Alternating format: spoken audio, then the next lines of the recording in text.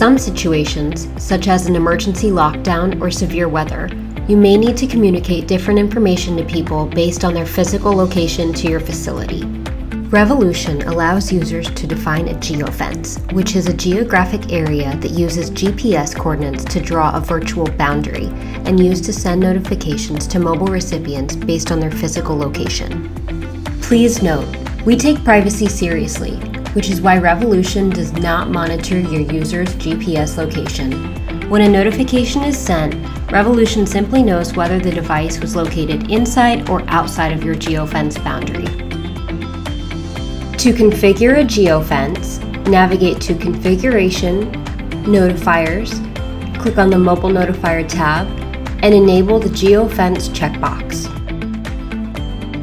Next, click the Map tab to draw your geofence boundary.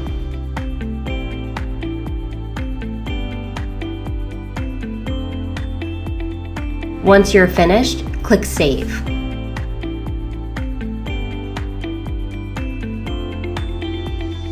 To use the Geofence functionality in a notification, open the Endpoints and Contacts section and navigate to the Mobile Contact Geofence Boundary field on the page. By default, notifications are sent to all mobile users regardless of whether they are located inside or outside the geofence boundary. Select Inside to alert people within your geofence boundary. For example, in the event of an active shooter situation, you may want to send a shelter-in-place notification to people located within your geofence. To alert people located outside of your geofence boundary, select Outside from the menu.